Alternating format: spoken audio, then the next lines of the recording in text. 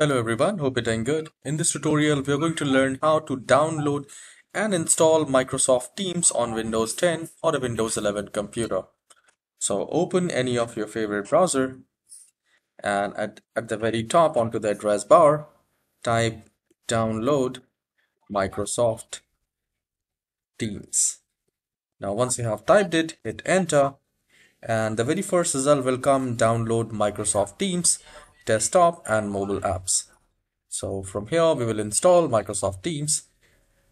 So the window will appear like this. It says download Microsoft Teams, download for desktop and download for mobile.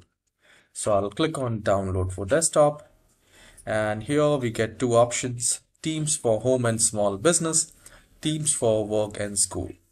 So you can decide yourself if you have a small business or if you're using for home, then you can click on download Teams for home and small business, or if you're working for school or an office, then you can select download Teams.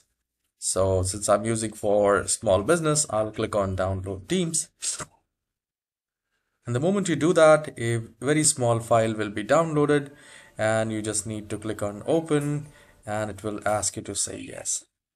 So you need to click on next few times and it will open up like this. Since it was already installed in my computer, it hasn't taken much time to install.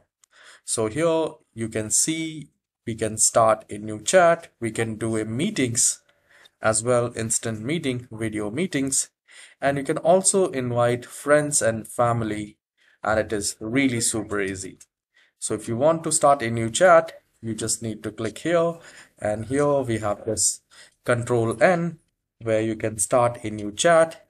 If you want to do a meeting, you just need to click on that meeting, and here you can start a meeting and also share the link of that meeting.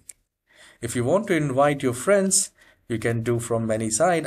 Here we have this option called invite friends and family, and you just need to click on invite, and you can do it from your mobile phone or you can send it to your Google contacts. Alright, so this is how you can install Microsoft Teams on your Windows 10 or Windows 11 laptop. And then you can, from here you can make your status be right back, away, or anything which you want to mention, you can do that. So there are a lot of things which you can do in this Microsoft Teams. You just need to spend some time and let me know in the comment section if you want a tutorial on how to use Microsoft Teams. I'll definitely create that. I'll see you in the next video. Have a wonderful day.